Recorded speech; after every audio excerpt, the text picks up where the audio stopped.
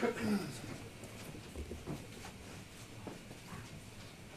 I know this is only your second year with Sean, but seeing all the outside noise, seeing what he went through this week, what was it like seeing him go through that and how he led you guys through that? Yeah, I mean, you know, at the end of the day, we know who Coach McDermott is as a man, as a coach, as a leader of this team.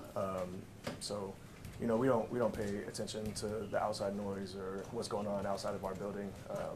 Everybody in the building knows who he is, and we're behind him 1,000%. So it was good to come out here and get this win. You guys have had opportunities to close the defense, to close out games late with the lead.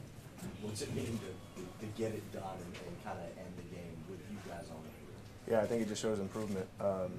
You know, it's been a theme of this season, coming out in 2-minute situations and, you know, trying to put the game away, and something that we've really made a point of emphasis the last few weeks and spent a lot of time on, and did a lot of self-scout and reflecting on how we could be better in those situations.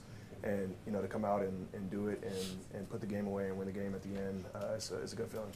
Those last 3 plays, after that play got called back on penalty, I mean, you had him in long down and distance, and then your pass rushers, like, all 3 plays in a row, close it out. What's it like, from your viewpoint, kind of seeing because you're only rushing 4 there, to get home like that? Yeah, it's awesome. You know, those guys up front are the best in the league. Every one of those guys has ability and, you know, just a drive, especially in moments like that, to go out there and close the game and be the one to end it. So, you know, to see that come to fruition this week and, you know, help us win the game at the end, it was huge. All right, thank you guys. Thank you. Thanks, TV. Thank you.